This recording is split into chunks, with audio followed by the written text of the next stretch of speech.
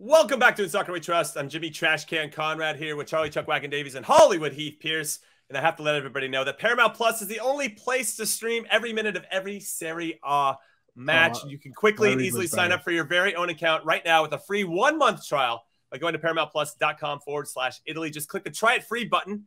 Okay, it should be there and big and easy to see. And use promo code Italy for instant access to the best Italian club soccer / calcio of all time. And it's available across all of your devices. Visit ParamountPlus.com/Italy and start streaming today.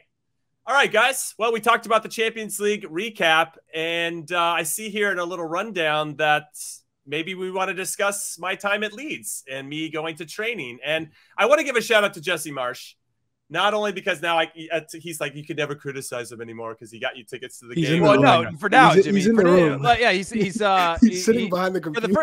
For the first couple of months, Jimmy, he's going to get the free pass from you. But I'm just curious to see. No, listen. What you're willing to say. It's less about the tickets. That is not what's going to endear him to me. It's the fact that I said, hey, is it cool if I come to training? He was open to it. And not only did I just get to like sit on the sideline and watch, he brought me into the video meeting. So I got to sit there and watch the whole breakdown of how they cover Barnsley and what they wanted to do.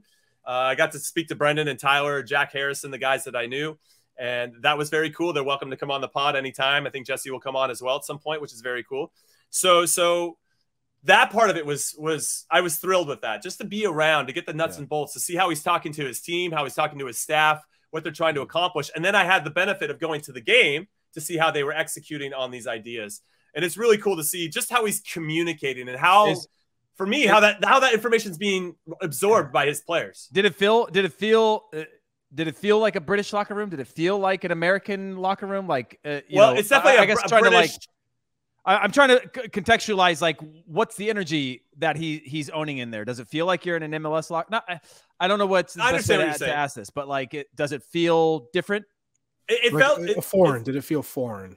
Yeah. No. I think when because I had asked a couple people at the club, how's Jesse doing? How's it going? What's the vibe like? And from what I understand, I'm getting more insight on Marcelo Bielsa. He was a bit heavy-handed, a bit of a control freak, wanted to, all that stuff. Not that Jesse isn't on top of his things in the same type of way, but it's how he approaches it. And I think they were ready to be done with Bielsa, and that like really lack of relationship with the coach. He kind of stood off to the side. It was hard to like get to know him, whereas Jesse's very open and wants to get to know you and wants to not only help you become a better player, but also a better human being. And like, there's all these elements that come into it. And so I might be like tiptoeing into Ted Lasso stuff. Hey, Jimmy, hold on. Charlie, real quick. Doesn't it feel like a little bit like Jimmy feels threatened by your hosting, where he's starting to go on these experiences and then wants to be interviewed on these experiences? Like 100%. Why does our host want to be interviewed on the things that he's doing? You know what I mean? Guys, you guys want to talk about my experience there, right? It's in the rundown. I just want to tell you guys what I did. Keep going. Go ahead. Ask away, guys. Ask away. Charlie, you're on the driver's seat to host this thing, man. Jimmy, he's not on the driver's seat. He's on the toilet seat. Okay, we've already gone over this. He's like, so anyway, this is the trash can I have, like, or Trafford. I picked the perfect time to go because they had just beaten Chelsea, and obviously, yeah, and so. No, it was a really neat experience, and I hope that you guys, if you come over here, he'd do the same for you guys. I mean, it's going to be real hurtful if Charlie and I try and we don't get the same treatment. He's like, Jimmy already used it up. But let me ask you this, guys, because we are on the topic of Champions League, right? And we had Brendan Aronson and Tyler Adams both came from Champions League clubs to go to a club that survived on the last day. Now, unbelievable start, but are we all in the same boat that 38 games in the in the Premier League is better than their previous situations? Or do we think that, Leipzig, I mean, they're different, Leipzig and Salzburg, but like coming from these places where they got to play Champions League and they got to play knockout rounds, which are hugely crucial in the development, but every game is going to be a Champions League game for Leeds in the Premier League. Well, you'll hear every player who comes from Champions League clubs, the biggest clubs that come to the Premier League, it's the expectation from week to week, the competition from week to week. That from top to bottom is better than the scenarios that they were in before. Yes, you throw in Leeds United not in Champions League, but they're playing Chelsea, they're playing United, they're playing Liverpool, they're playing Tottenham, they're playing Arsenal, they're playing the top teams and players in the world. That's what you crave as a player. You want to be in the best league, in the best competition. That's the English Premier League. I don't think anyone's really going to doubt that. It's the best league in the world, and with the most intensity. And I think for our national team, especially right now, we want to play with that intensity. We want to play on that high press game. It's all about the situation you're in at a club. They're both coming to Leeds United in the Premier League with an American manager.